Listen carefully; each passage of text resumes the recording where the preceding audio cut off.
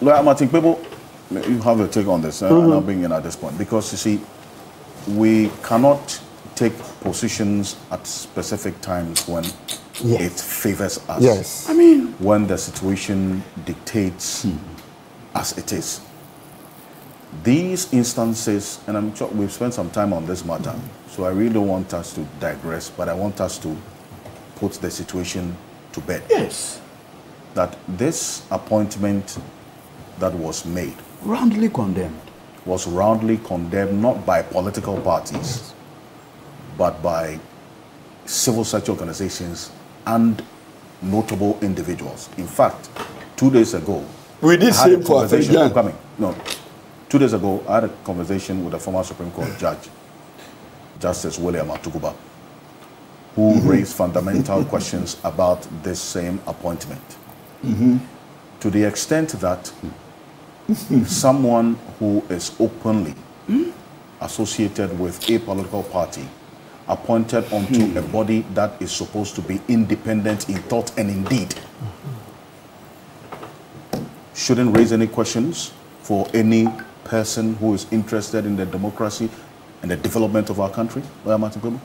It should. It is something that we should, shout to the highest heavens against.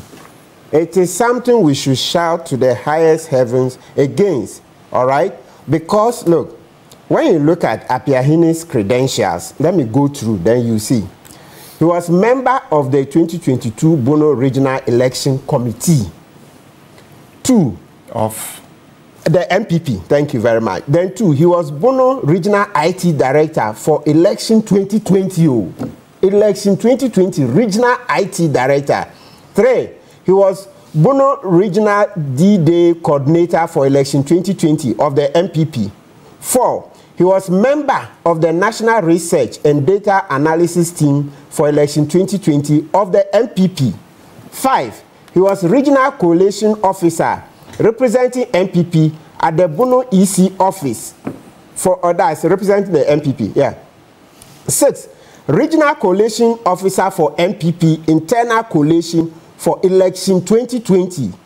7, he was member of the Bono Regional Communication Team of the MPP.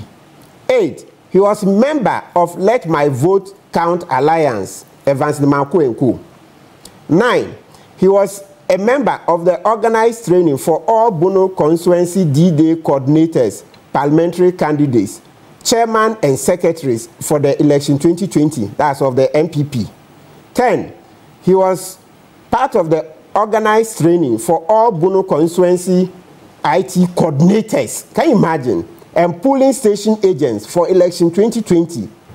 Then 11, he was founding member of the University of Energy and Natural Resources, TESCON, the MPP. How could he not be TESCON founding member? I was a founding member of TESCON. His name is not Bono, not University of Ghana. We had not University of Ghana. The new University of Energy and Natural Resources. You don't know. The university was there as part of University of Science and Technology. But yes, and we had the Professor University. That one you don't know anything. No, I do because it was part of the University of Science and Technology, and they were located. Now the distinction is not is the most important. Now the evidence is good. So now let's go to Article 284. Mr. Kansi, I'm still on the floor. I'm still on the floor. So let's go to Article 284. I'm still on the floor. So 284 says we should avoid conflict of interest. And you heard what Mr. Okansi say.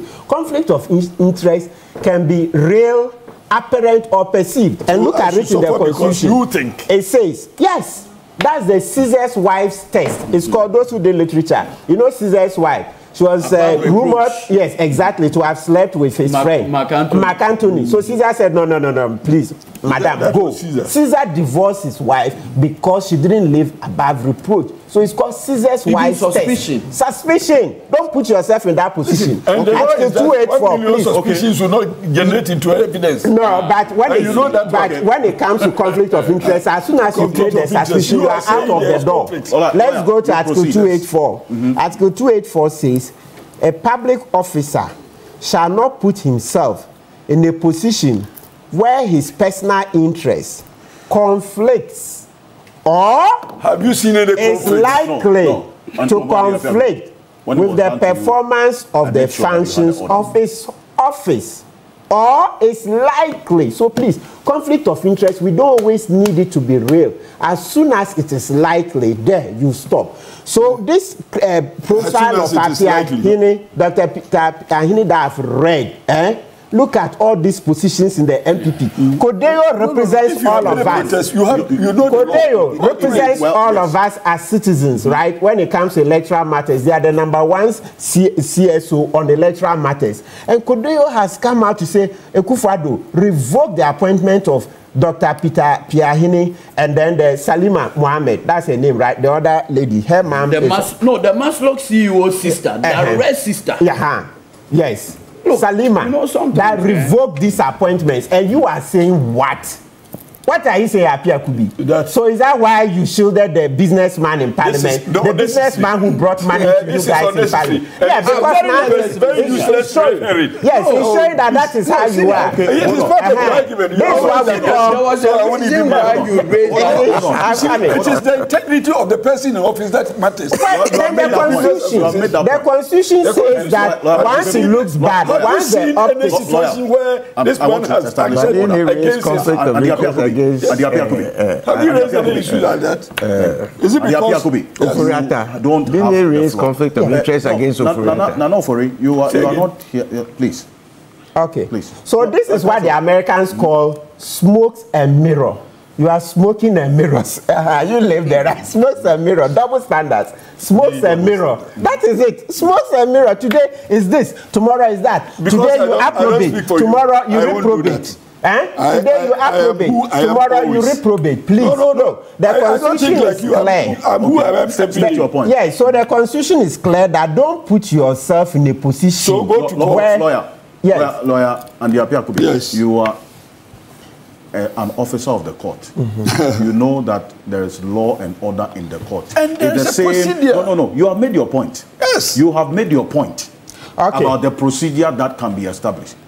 Lawyer Martin Kpebu is making his point. Yes. And I want that to be allowed to proceed. So now, an issue, so that when it's my table, so you shouldn't also interrupt. Let's Thank you. So, Mr. Okansi, that's how come in the Closak versus Attorney General, the Supreme Court, speaking through Yasantwa Sofe Kufu, said that, look, as a public officer, the day your political colors are known, you are out of the door. So how do you bring in Appiah-Hine, whose political powers colors cannot be changed? It's like a leopard. A leopard cannot change his spots. This is turning the Supreme Court decision on its head. Supreme Court says, listen, and remember, we've made an improvement. You are talking about Farijan. Now let's go this way. First, there was an earlier Supreme Court decision, Menu, the Chief Director at the Ministry of... That's MPP NDC. Yes, MPP versus NDC. That earlier Supreme Court decision, the Supreme Court said, listen, a public officer can contest, all right, can be on the ticket of a party, but it's only when the party formally submits him to the EC. That's when he should resign. Let's repeat, a previous Supreme Court decision, I think that's in the year 2000 or so, MPP versus NDC. The Supreme Court said, public officers, yes, they can be part of political parties as long as the person has not been presented to the EC. He doesn't have to leave office. But the day he's presented, his nomination is presented to the EC, that's when he should resign. That was 2000. Now, Clocksack versus AG, more than how many? 22 years on, right? About 22 years or whatever, the Clocksack decision. The Supreme Court saw that, such a thing, no, it won't work. So the Supreme Court has improved the decision, saying that the day we see that you are green or you are blue, now I understand there's a difference. Yeah, I hear blue is MPP and then green is NDC. Yes, okay, good. I didn't know. Look, I went somewhere and somebody asked me. The same as yours. I mean, okay. You need an angel to tell me you are NDC. So the Supreme Court, I'm MPP.